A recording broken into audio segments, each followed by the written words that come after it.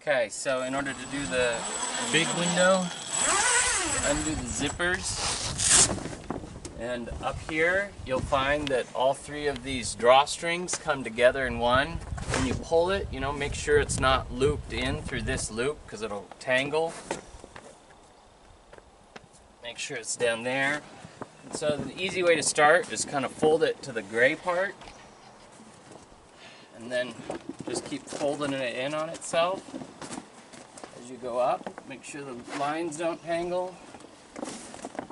And you can pull it up.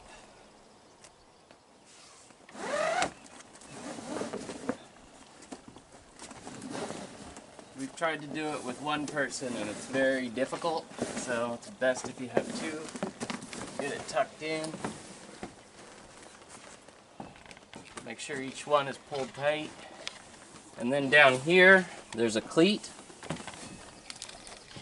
And you can just do a figure 8 around the cleat. And you're done. Okay, so in order to close it up, you can undo the strings from the cleat. And as it falls down, just make sure that this doesn't get tangled up in there because it can become a mess. Pull all the strings down evenly.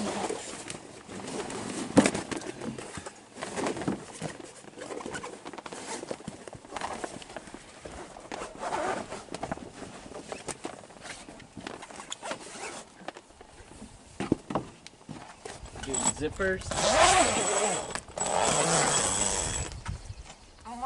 One thing that's helpful once you zip it is to pull tight on the edge. So there's a little bit of a gap, or I don't know. And then just make sure it's done all along Velcro. Okay, we're going to show you how to open up the windows for the yurt. So, undo the Velcro. And if you fold it back on itself, that way if it rains or any condensation, it's going to go away from the yurt. Come up here, and there's ties. And just go ahead and tie it off. And that's it.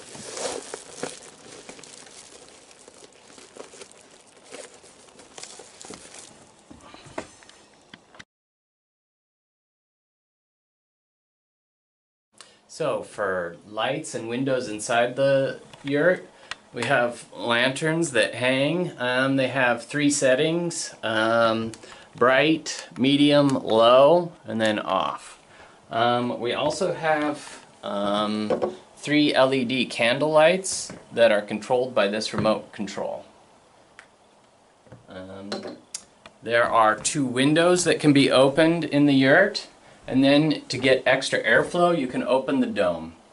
So hanging on this hook right here is the dome opener.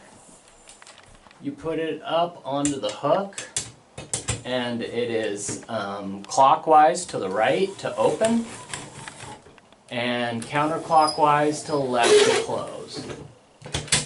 Keep in mind that the dome only opens up about this much.